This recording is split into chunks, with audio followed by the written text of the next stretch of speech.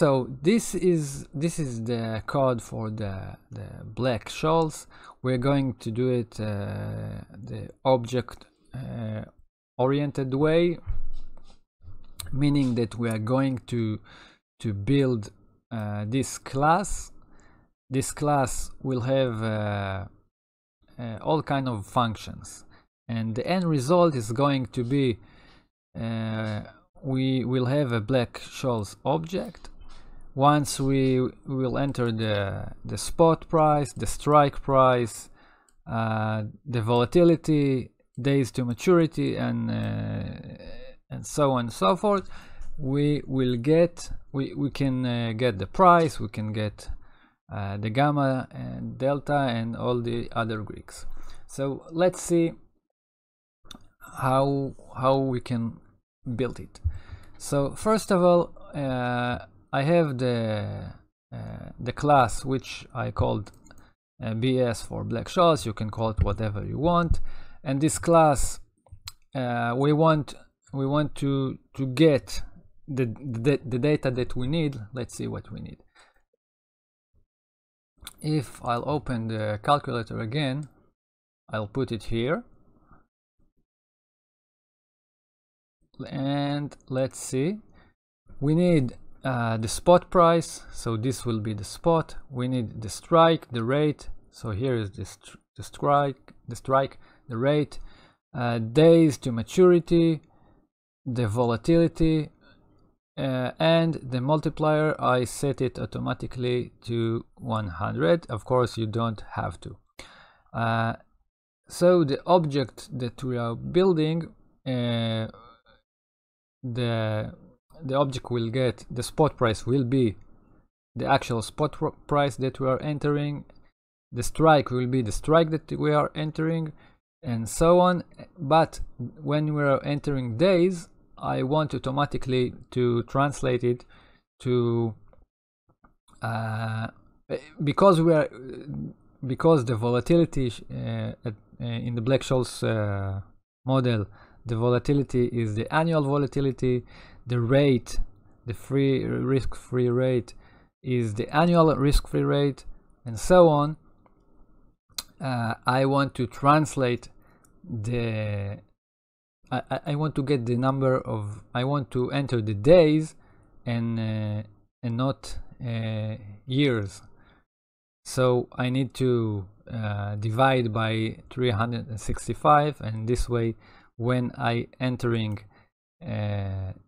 30 as days, it will be automatically translated to the 30 days in years. And we will also enter the volatility and the multiplier. Now the next step will be to build the D1 and the D2 terms.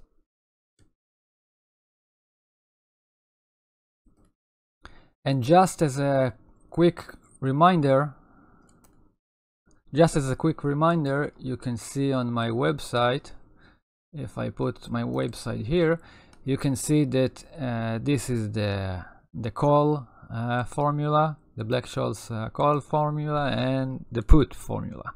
So basically what we want, we need is the D1 term and the D2 term, and this is the D1 term, this is the D2 term, and this is what we are going to put right now.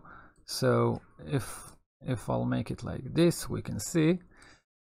Let's see if I can squeeze it. Okay, so we can see the D1 term is the natural log, the ln of S over K. So you can see it here.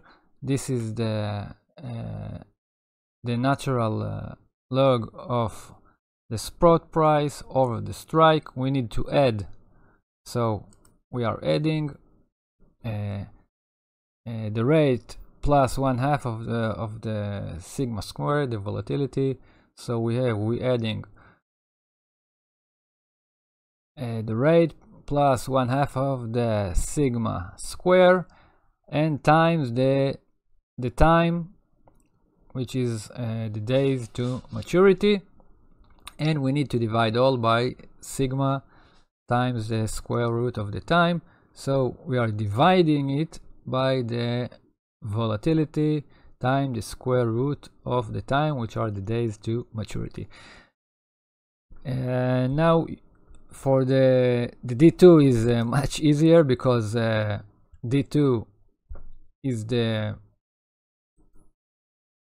D2 part is much easier, because the relation between D2 and D1 is that D2 is D1 minus sigma times the square root of time. So D2 is D1 minus the volatility times the square root of the days to maturity.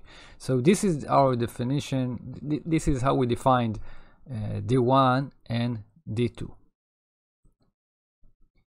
Now this next line is actually for the gamma calculations, so let's just ignore this line for now, and I will explain it when we will get to the delta, to the gamma constructing.